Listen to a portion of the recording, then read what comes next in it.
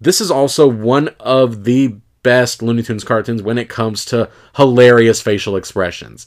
Something that Chuck Jones in particular excelled at, but here it's done with sheer mastery.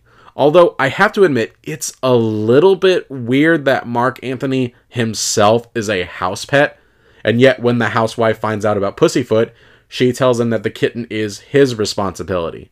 How exactly does the human to house pet dynamic function in the Looney Tunes universe?